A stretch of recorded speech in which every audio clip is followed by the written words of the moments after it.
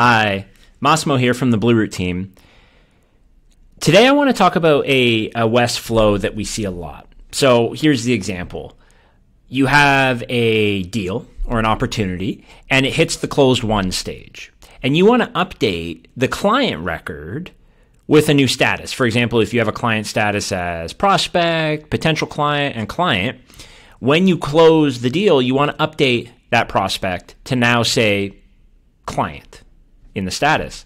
Well, you can do that in Zoho with a field update, but you cannot trigger workflow rules on that field update. So this is a very common use case that we run into, and up until now, you've had to write code in order to do this. So I'll walk you through that scenario right now in WES, right? So inside of WES here, I have a rule when the stage is modified to closed won. So I've done it in the deal module. I've said when the stage hits closed won, which in our CRM is the won stage. I'm just going to say for all deals for this example, but you could be more specific if you'd like. And then I'm going to go to advanced field update. So that's our tool. And in this tool, I'm going to choose this, update a lookup record. So I'm going to go ahead and click this. And now it's going to say which lookup record. So remember, we're in the deal or the opportunity or whatever you may call it in your system. And so I'm going to say the client.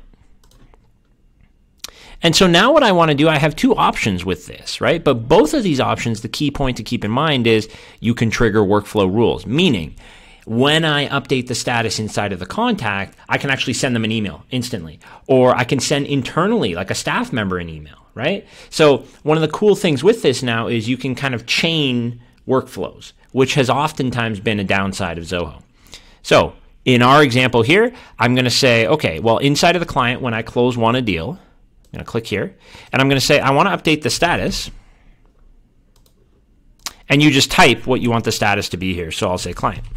You do have to type it properly, but this is one of our statuses. So now what will happen is when I win the deal, it will update the contact on the deal. So for example, if the deal is called deal for BluRoot and Massimo is the contact, when we close the deal, it'll update Massimo as a client.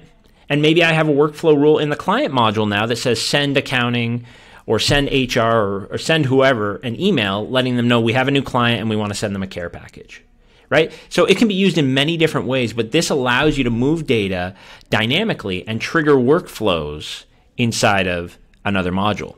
One of the other cool things you could do with this is you could actually bring fields from any module back into the contact status. So I could hit the hashtag here and say, okay, well, I actually want to bring down, I don't know, for example, the account name into this field. It's maybe a bad example, but it allows you to see the capability of what you can bring down into the contact or the client and trigger workflows.